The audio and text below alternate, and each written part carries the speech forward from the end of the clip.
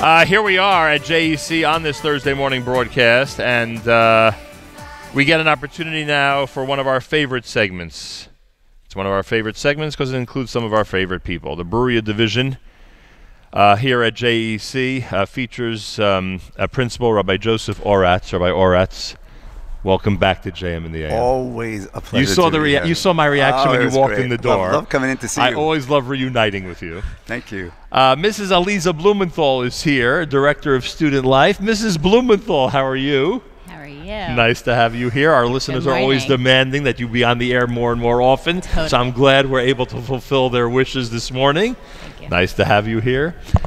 We have with us Shlomis Peikes, who is the, help me with the proper title, the Associate Principal of Bruriah, correct? That's correct. And as we've pointed out in the past, your educational legacy is pretty amazing. Daughter of Mrs. Newman, who I always cite as one of the greatest advocates of JM and the AM early on. She saw the value of this show before anybody else did. She was a fan of yours from the beginning. She was incredible, and we're always quoting her. The GO president is here. That is Shlomit Wachsburg. Shlomit, how are you? Good. Thanks so much for having me. Nice to have you here. And who am I missing? Who am I forgetting? Junior high.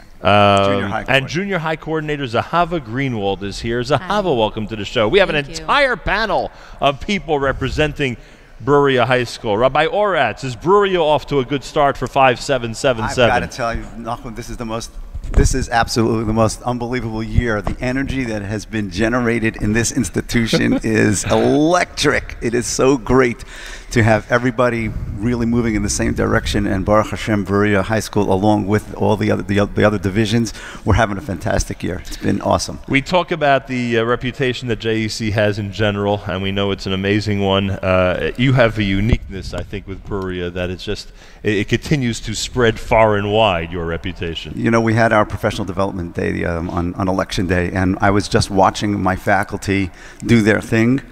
Just be with each other, share ideas with each other. That's without the kids being there. And then as soon as the kids walk into the building, the place becomes an unbelievable place for learning and for growing. It's really awesome. Love it. I don't know which of our panel are going to address each and every one of these issues, but we could start. There was actually a live election debate, and we know how fun those debates could be, especially in this election season that we all just enjoyed. What was that like? So we actually modeled it after a town hall meeting. We wanted to get as many questions in as possible. We had Assemblyman Gary Scher representing the Democrats. Good choice. We had a Trump advisor, Commissioner Steve Rogers, representing the Republicans. Nice. And we had a whole list of questions. I brought you some for later. You can read it through and enjoy. Yeah, I didn't get enough of this election, let me tell you. But these are student-generated, and they're awesome. Okay. And we ran a town hall style so we can get as many questions in as possible. And to make it clear, just so people understand the difference of what you did compared to what I did, you concentrated on the issues as opposed to the personalities. Well, I got into trouble by concentrating on the personalities. You know, our students are for the most part too young to vote. Maybe we have a handful of students who are old enough. So how could they get involved? This was an incredible classroom discussion at the outset. They generated questions, and we asked these questions of the two representatives. We also had our ASAC committee heads present the platform's position on Israel, which is, obviously a subject that our students are very interested in. And most important, because it made a difference in this election, we had a PowerPoint presentation prepared by our political science, AP political science class on the electoral college process, because most people don't understand it and can't explain it, but it did make a difference in this election. The popular vote was much different. The room was rocking. Red, white, and blue bunting, flags, kids cheering. They came in wearing hats and T-shirts, and the energy was incredible. And they sat for over an hour listening to every single answer, and the conversation continued well after the program. All right. You mentioned cheering. I don't know, for some reason it seems there's always cheering going on. Girls? In Bruriah. That's the way it seems to me. Next on our list is the Tehillah-mathon. This is in fact what made the front page of the JEC Jewish Educational Center inaugural issue of the newspaper that I have in front of me. This was done in memory of Joseph Wolf. I mean, somebody who is such an important figure in the history of this institution and the community. Right. Every single year, what we we do is we have before Yom Kippur, we get the kids together, and we actually end up saying the Sefer of Tehillim over 6 times in the span of about 45 minutes, the entire Sefer. And this year, in memory of Joe Wilf, we decided to dedicate the monies that were raised towards tzedakah in his memory, and actually Mark Wilf came and Mrs. Wilf came and joined us, and Mark actually spoke for a couple of minutes. Joe Wilf really made a tremendous difference to Jewish education, to Jewish values throughout the world, and certainly to the JEC. So we felt it is certainly appropriate for us to honor him. And we sit here in the Sidney Wilf Gymnasium, and we give a special shout out to the Wilf family, who are so dedicated to so many community causes. And it's not easy. Anybody knows the history of Jewish philanthropy, it's not always easy to convince people how important Jewish education is, but boy, did this family get it. Yeah, they got it. Pretty amazing. Are the parents of Hallel Ariel were here? They were visiting JEC? They were visiting Bruriah? They came to Bruriah. That's pretty. For those who don't remember, of course, she was murdered by terrorists, and her whole story made such a worldwide impression on the Jewish world. Right, and her parents, who are just the most amazing people, came to the area, came to really North America, and told us when they walked into our building that we were the only school that they were coming to on their tour, on their speaking tour. Wow.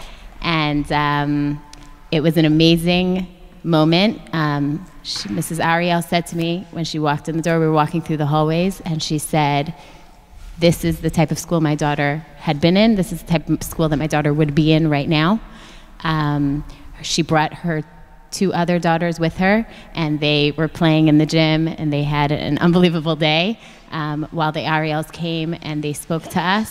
I think what the girls really took from that day was, first of all, the first words out of Mrs. Ariel's mouth when she stood up was she told us, "Do not be afraid to go to Israel." She says, "I can tell you that because a very scary thing happened to me and my family, and I want to tell you, please do not be afraid of going to Israel." And then she told us about how the day happened, but she more talked about what happened afterwards and the chizuk that she gets from people. She talked about the week of Shiva, and she talked about all the people who visited, and she was really inspirational. The girls were just staring at her. We felt a unique presence in the room when she was there, and I told her afterwards when I stood up and I thanked her in front of the students. I told her that she gave of herself to us just now, and because of that, there are 360 girls that are going to try to emulate the midos that her daughter had in this world, and that although her daughter's presence in this world physically is not here, who she is going to continue in these 360 girls who never met her.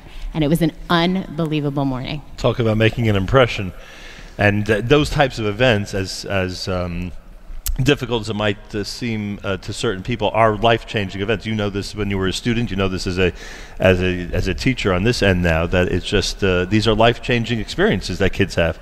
Yes, and I will tell you that as the students go through their time at Bruriah, we try and give them these moments so that it could take them into the next part of their life. At this past Shabbos, I had 3 graduates at my house for Shabbos. It happens to be that they're from 3 different grades, so they were each talking about the things that they got from the school and things that they remember. Some of them are things like this, that of course, last year we had 7 chayalim that came and spoke to us about the war, and it was amazing. So it's things that of course we know on paper the goal is to do that, and then there are things that we don't even realize that we're doing every single day that leave an impression on us. No question about it. We're with our entire panel from Bruriah here at JEC. Make your mark. Who is addressing the issue of making your mark? That would be the GO president. The GO president is Shlomit Wachsburg. Welcome again to the show. Thank you. What is Make Your Mark all about? Okay, so this year's GO theme is Make Your Mark, and we're all about doing something to leave an impression, to do something with ourselves to say we were here and we did something important. So this year, the GO, we included 4 committees onto the GO. We have ASAC, which is the Israel Committee, Chesed, Tzedakah, and Word Watch, which is Shmir Salashon. So now these 4 committees, which is what Bruriah stands for, are now on the GO. So we're all together, and we're all about making our mark through the Chesed, through the ASAC, through all that we're doing. it's great. I can only imagine. I hear your enthusiasm. They came up with a great idea just to put those two things together. We daven on Rosh Chodesh, when we daven together, the girls sing Hallel together. And this year they chose to dedicate every Hallel on Rosh Chodesh to Hallel Ariel. And to really sing with enthusiasm and remember her, so that their tefillos are actually a zchus for her. So it was really quite amazing of making your mark. Zehava Greenwald is here, junior high coordinator. Oh, you have the opportunity to deal with students at a very interesting age every single day, am I right? Yes. I actually, a metaphor which is commonly used to describe the middle school years is a bridge. Right. And if you think about it, it's actually a great comparison. Our goal in these 2 years of junior high is to really help each student through this transitional stage. And we build upon the foundation they received in their elementary school years and take them to the next step, preparing them for high school. So whether it be curricular or programming, we always have this goal in mind, really helping our students grow and develop so that they can be well prepared for the next stage in their lives. Why does your department have such a reputation for innovation?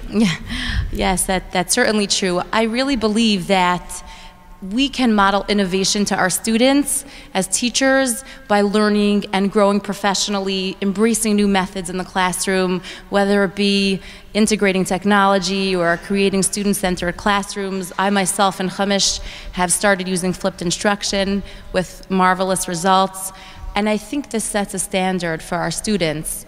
We're showing them by example what it means to innovate, and we encourage them as well to think creatively, to bring new ideas to the table, to collaborate.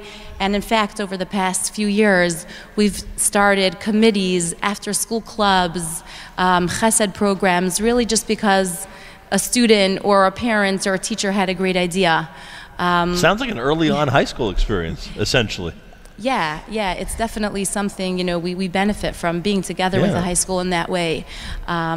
So I think, again, there's much to be, there's a lot to be gained from embracing innovation, both in ourselves and in our students. Very nice. Anything else you'd like to add? I guess I'd just like to end off by saying that this 2-year transitional journey of junior high is incredible. And when I think of my students as they enter 7th grade, and then the amount of change that takes place in those 2 years as they enter high school, it's incredible.